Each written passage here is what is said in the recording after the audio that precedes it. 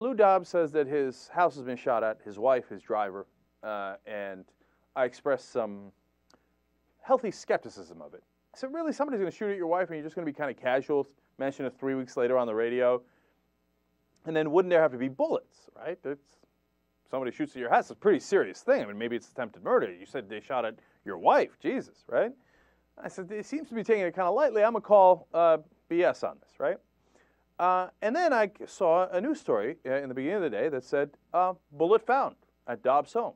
Somebody shot at Dobbs' home. I was like, oh, come on here and do my bad, because I'm not like the conservative guys. You get something wrong, you come out and you admit it. Who cares? We just want to bring you the truth either way. And I said, if it's true, it's obviously incredibly reprehensible, and I want to find the bullet so we can find out who shot it and arrest them. I mean, that's attempted murder. That's very, very serious stuff.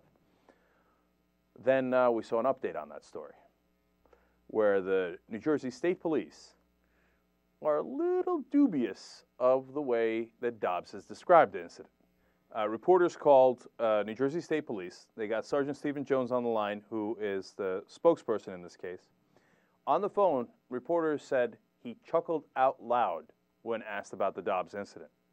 He said that he wouldn't classify it as very unusual, the gunfire, and that it was the time of year that hunter shooting complaints go up. New Jersey State Police spokesperson Julian Castellanos clarified it is, quote, a wide open area and there are hunters in the area. The shot hit the vinyl siding of the attic and fell to the ground. It did not penetrate the house. So when you look into, now wait a minute now, so there was a shot, there was a bullet, right? His wife was outside, standing 15 feet away on ground level. It hit the attic. Now it could be a very, very bad shot, but they investigated, of course, and they should, and they find out that it cannot be from a handgun or a shotgun, that it was from a long gun, and that it was shot from a very, very, very long distance, and they think it was an excellent chance that, as usual, in that area, that it was a hunting mistake. Now, that's bad, and they should find the guy anyway and be like, whoa, look where you're shooting before you pull a Dick Cheney, right? Or maybe Lou Dobbs was right, and it was a sniper in the woods, and he thought, I'll get it, but he was a terrible shot, and et cetera. Then let's find out. But right now, and the New Jersey State Police say, hey, look, this happens all the time in our area, but he's a public persona, so maybe, and we'll keep this case open, and we'll try to investigate it further. And then Lou Dobbs came out and was like, what are you talking about? You know, it wasn't even hunting season at the time. Just because he likes to make stuff up. So then reporters called the New Jersey State Police again. They're like, yeah, it was totally hunting season. And they're in the exact area where they do the hunting. That's why we get these complaints all the time. And we'll follow it up. We'll follow it up. But come on, Lou, didn't you think that anybody would follow up? I mean, look, it's such a serious thing if someone actually shot at your wife. You can't just say, flippantly, 3 weeks ago somebody shot at my wife, and they didn't get her, but okay, then I just moved on. No, you knew it was a random hunting nonsense mistake, right? And then you try to blow it up so that you seem like a hero, like, oh, I fought off these La Raza guys and Geraldo Rivera as they were shooting at my house. Come on. It's really sad. That's what it is. JR. It's just kind of amazing how everything goes into a war. Now, he said, this is a battle for our country. So you're waging war against unknown people and just putting it in people's minds. And, you know, they shot at my house, and you guys know what I stand for. So guess who's shooting at my house? Guess who you should go after if you're on this side or that side.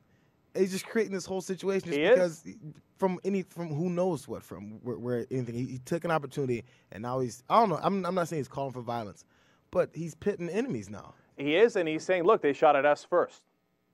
And it's wholly irresponsible. I mean, really, Lou, shouldn't you, first of all, figure out with the state police, if you really thought somebody was trying to kill your wife, you waited 3 weeks before you reported it, and then now you kind of flippantly mention it. Shouldn't you have investigated to see who was trying to murder your wife?